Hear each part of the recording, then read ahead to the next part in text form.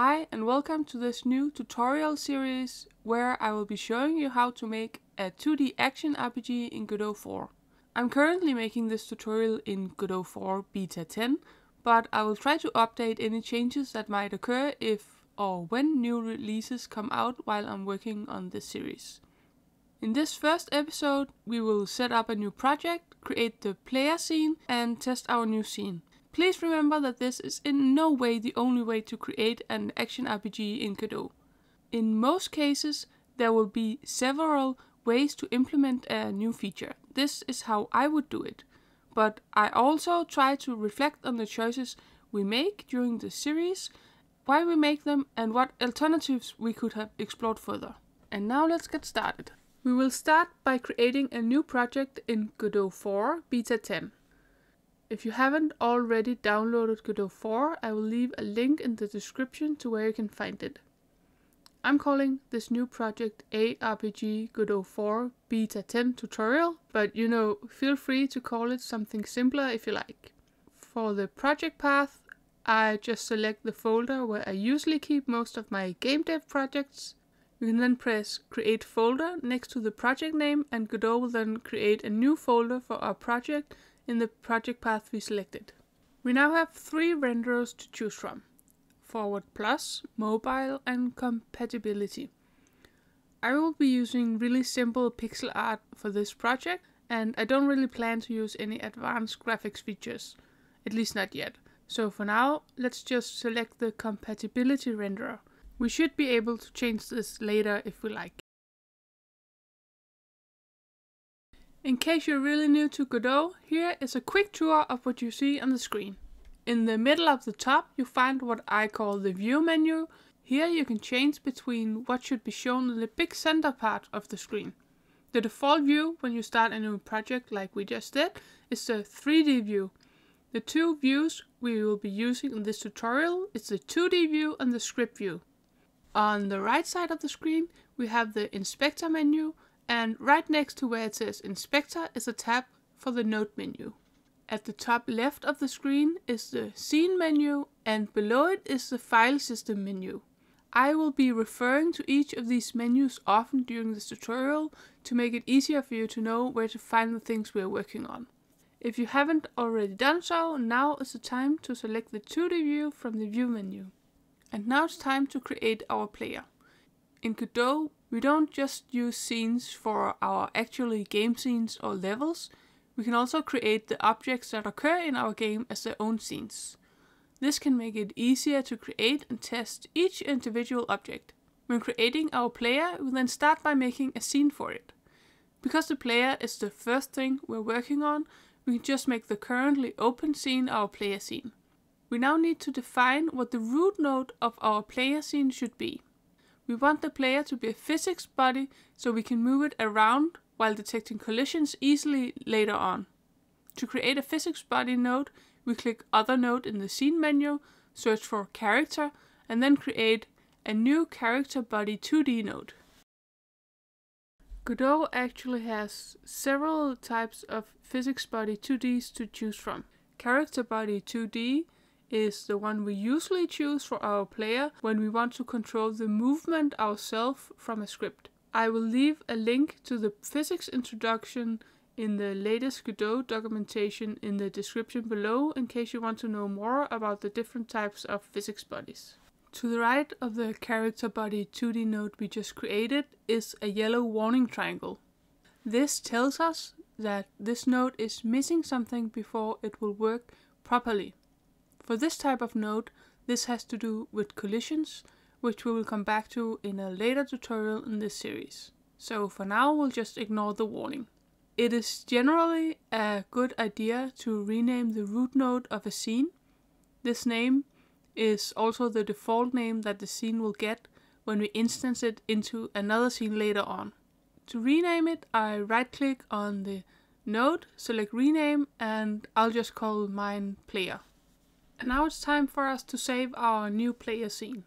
We can do this using Ctrl or Command plus S as usual.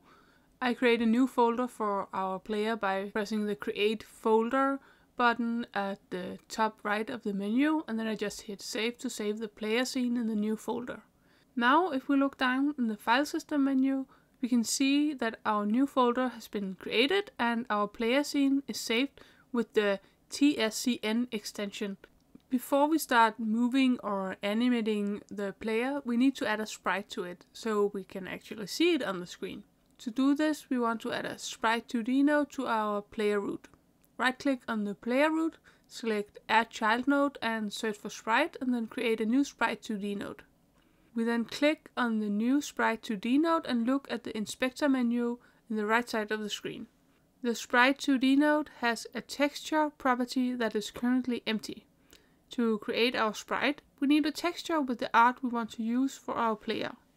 For this tutorial, I will be using this Ninja Adventure asset pack from Pixelboy and AAA.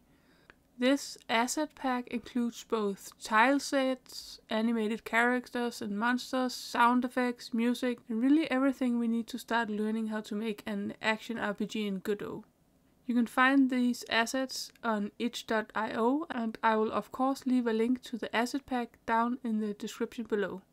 I then create a new folder in our Godot project for our art by right-clicking on the rest folder in the file system menu and then choose New Folder. We can now add art to our project by clicking and dragging the art into this folder. For our player, I will be using the green ninja sprite, which can be found if we go down the actor folder, then characters, and then green ninja. For convenience, I will rename the sprite sheet to player sprites, and then I'll click and drag it into the new art folder we just made in Godot. Now we just need to add our new sprite sheet to our sprite node. We go down to the file system menu and locate our sprite sheet. Make sure that the sprite 2D node is selected and click and drag the sprite sheet into the empty texture property in the inspector menu. We can zoom in on the view in the middle of the screen by using the top left zoom tools. If we zoom in now, we can see that the whole sprite sheet has been added as our player sprite. You might also notice that the pixel art looks really blurry at the moment.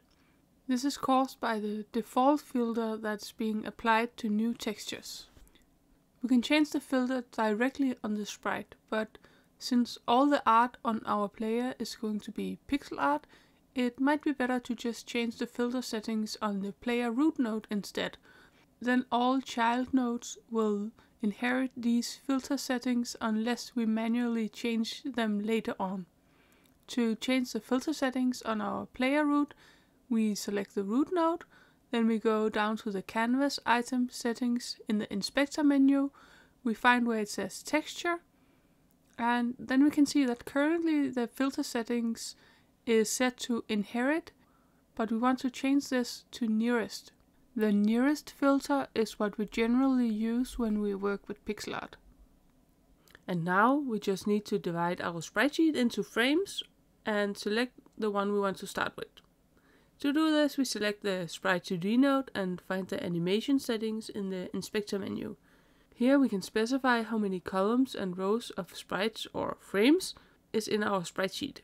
The green ninja sprite sheet I'm using has 4 columns and 7 rows of frames. So we input this in the H frames and V frames properties. And now our sprite is ready. If we want to use another frame, we can select it using the frames properties or the frame chords properties. And now I think it's time we test our player scene for the first time.